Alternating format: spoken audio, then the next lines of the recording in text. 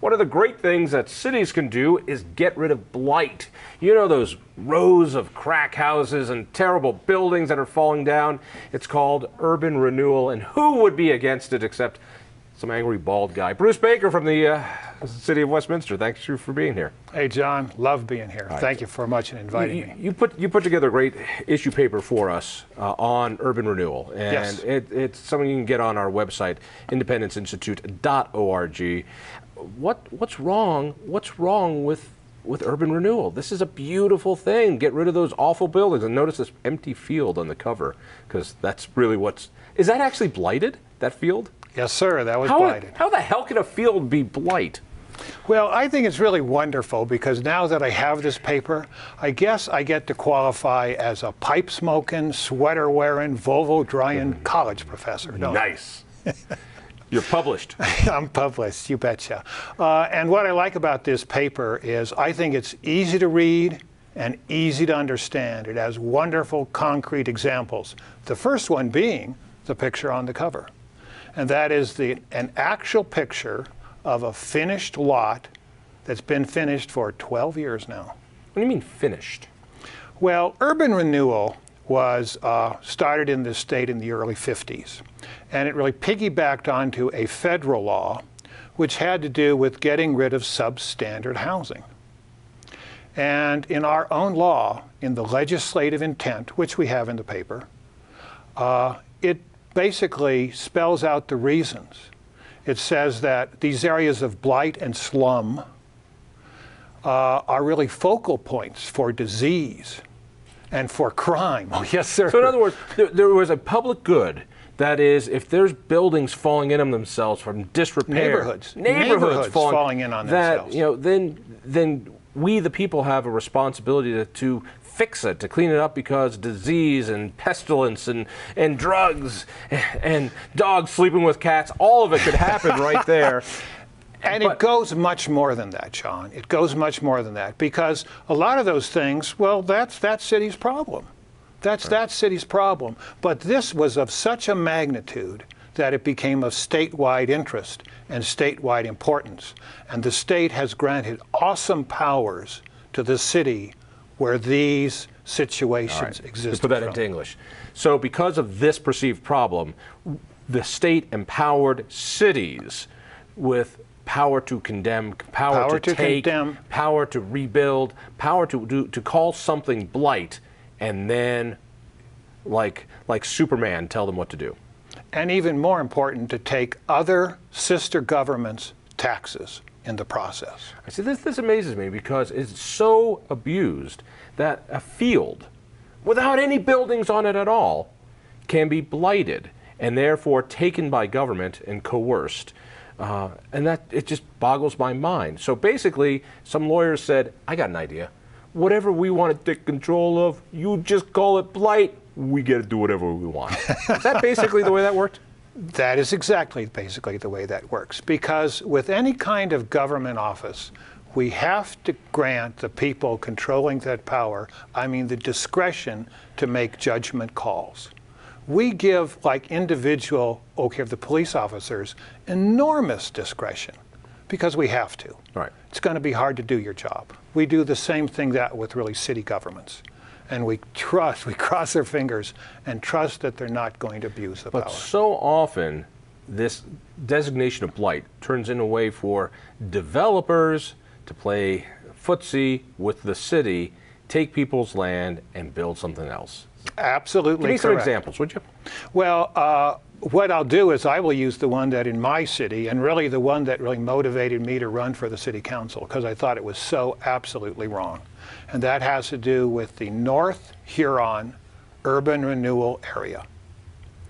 And it was done in 2004, and it was basically vacant farm ground. And we called that blighted. We, the city. We, the city, we called that blighted. For what purpose?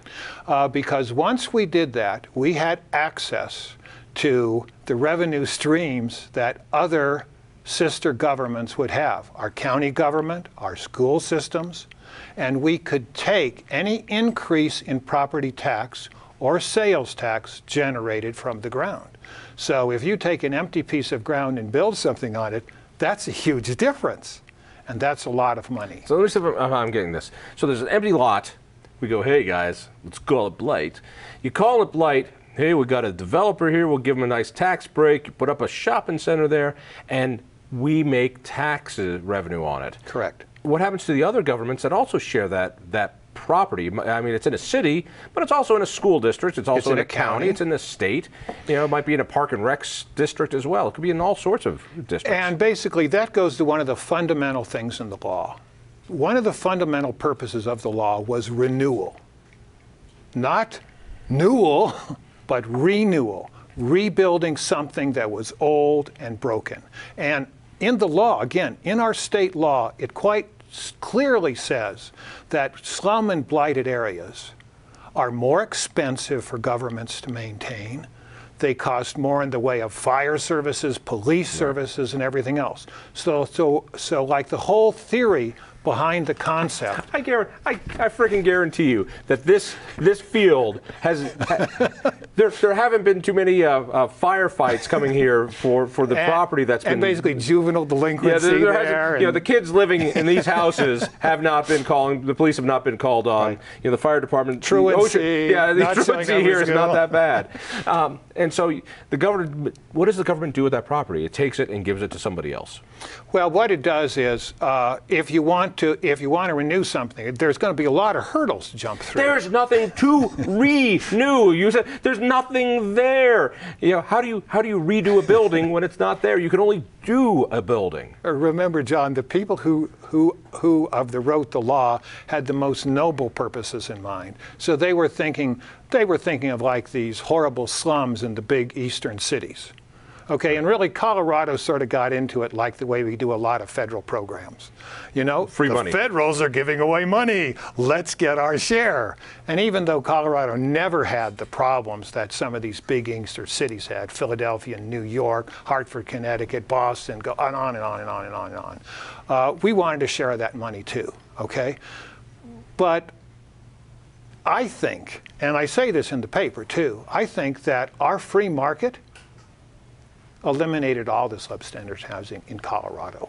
Yeah, you can't have substandard housing in a place that is the hottest market in the country, where people are saying, "I can't afford the $400,000 to get into a starter home." Yeah. It's not like we have slums because the marketplace says, "I'll buy your slum. Right. I'll buy that slum for $60 grand, and I'll sell it for $300 grand and flip it." Yeah, so that's not there. And it's really crazy too, because other authors have looked at this same issue. Really, Robinson and Nevitt back in 2005 looked at it, and they laid out how all this urban renewal and the way it's being used has just given in developers' minds they can make more profit. That's all. All right, real fast, what's the solution? We're running out of time. The best and most ethical solution is end the program. Declare, the victory over slums, and just turn that money into other levels of government. So the state says, even give it back to the taxpayers. Yeah. So basically, the state would say, cities, you no longer have the power to create these urban renewal districts. You want to give a break to some developer buddy, some crony. Do it with your own money. That's your money. That's right. Not state money. That's right. So the state that would be the this. best thing to do. If we can't do that, and we have to deal with, the reality of the world, is we can means test it. And say it's actually going to be a poor place. So if we have a poor city, let them use it. Bruce Baker, thank you. Check out his issue paper at independenceinstitute.org. Check out me on KHOW. We'll see you next week. Thank you, John.